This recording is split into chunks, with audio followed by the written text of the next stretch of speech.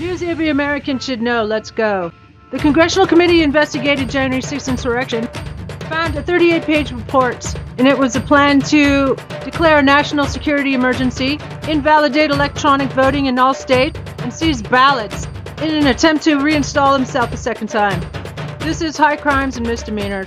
This is treason, this is terrorism, this is sedition, and instead of mounting massive campaigns to defeat these Congress members, we need to call for their immediate removal.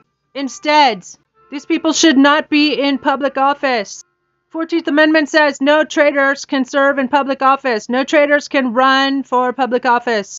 That means Trump and his GOP traitor enablers need to be indicted for these crimes, or else they will be terrorizing us at the ballot box in the next elections. They're already projected to take back the Senate.